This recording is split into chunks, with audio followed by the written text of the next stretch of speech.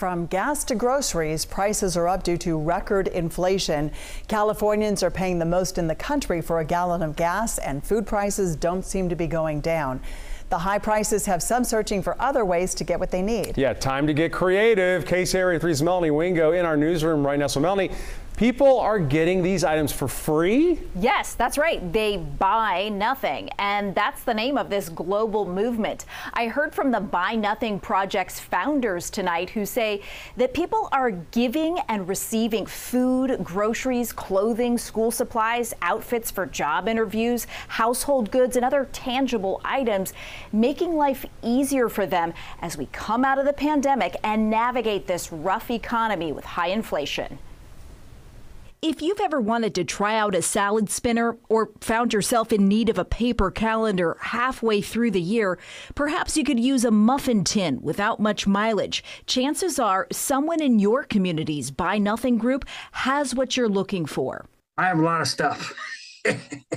The Buy Nothing movement is right up Ken Smith's alley. According to BuyNothingProject.org, the movement itself was started in 2013 as a way to build community by connecting people through hyperlocal gifting and reducing impact on the environment. There are now Buy Nothing groups worldwide. There's been so many things that I've given away and so many things that I've gotten. And that's exactly the idea. If you're not going to make use of those picture frames or indoor grill anymore, maybe somebody else will. I'd rather give it to somebody that actually can use it. Ken's gifted numerous items in his community's Buy Nothing Facebook group. If you have stuff in your house that you don't want, somebody will take it.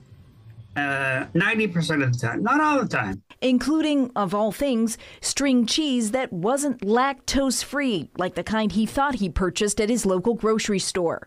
The wrong cheese.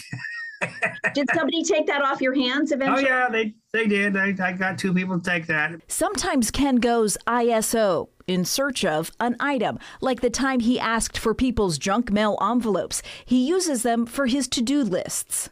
This is an envelope somebody gave me. Buy Nothing founders promote their mission being a success, sharing that there are 6.5 million Buy Nothing community members around the world, 13,000 Buy Nothing community builders. They say there are 7,500 communities with Buy Nothing groups and 450,000 Buy Nothing app downloads worldwide. People participating in the gifting economy at a time when buying all new things is more challenging than ever. The stuff that goes on Buy Nothing, people actually use, or if they don't, they look at it or they use it or they try it and they don't like it, they re-gift it. Now, all of this free sharing, according to founders, connects people and builds communities. Now, the easiest way to find out if your community has a Buy Nothing page is to do a simple search on Facebook. Just type in Buy Nothing and then your town. And you can also check out the main movement website at BuyNothingProject.org. Reporting live in the newsroom, Melanie Wingo, KCRA 3 News.